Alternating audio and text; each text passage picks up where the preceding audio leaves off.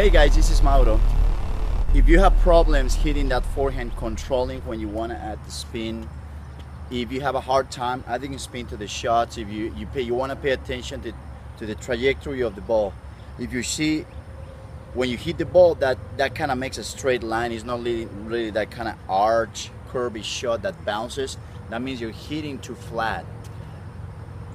One easy way to add spin to that forehand is you want to pay attention to the hand, to the arm.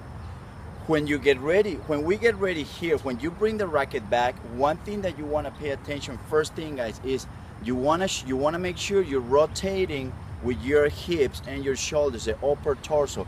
The lower body, your legs, they don't have to turn unless you're on the run.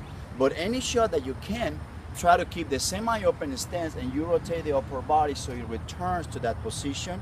And when you make contact, the body's already open. That's what's gonna help you.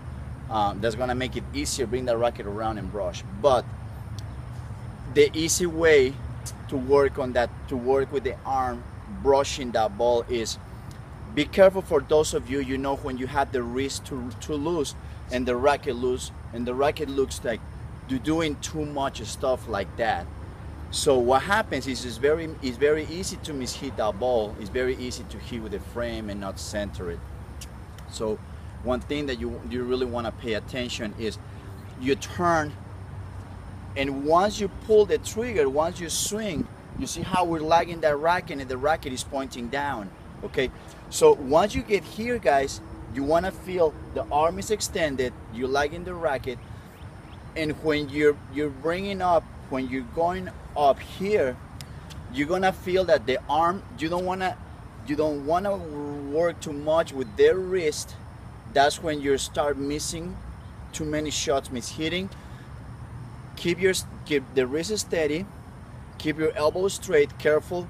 A lot of people doing too early here too. So one thing you wanna do, extend it, let it go.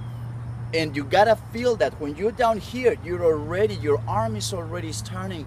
That is like kind of opening a door here, see? Or the water, let's say the water faucet, you're doing that part here. My arm is working. When I'm coming here, my arm is already kind of starting to turn. So my racket is going down and it's already coming up, and this is when I start doing this part here. I want to try to make contact at stomach height and in front of me. Why? Because that's where my racket's already gaining some speed. The head of my racket gaining some speed, bringing that around. So if you pay attention guys, it's my arm working here, hitting and relaxing and bringing it all the way around you guys. But one thing that you really want to pay attention is the arm. Remember, it's like a doorknob. You gotta feel that arm working. Be careful when you're bending too much. If you bend the elbow too much and it's close to you, you're not gonna really let it go with the whole body and extension of the arm. You're just swinging like that. It's like throwing punches like this, guys. You gotta feel that arm is loose and going through. If you're using too much the wrist, if you're hitting too many shots with the frames, you wanna pay attention because you're probably mishitting. You're probably using too much the wrist, and the racket looks kind of like that. It's way too much. It always kind of reminds me like one of those needles in that measure the earthquakes, you know, that go like that crazy. Well, that's what happens with the forehand or the backhand when you get that wrist too loose and it gets too wristy. Same on the forehand, same on the backhand, same on the serve. You want to have a little more steadier, firmer wrist, not so firm that your arm is going to get stressed. Just firm enough so you can control it and it won't give way.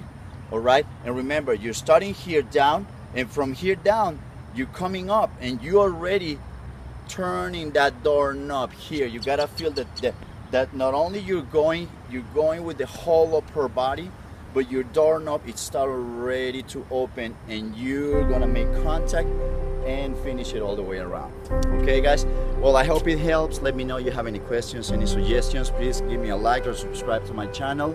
And remember, go out there, be centered, stay bold, and perseverant. Thank you.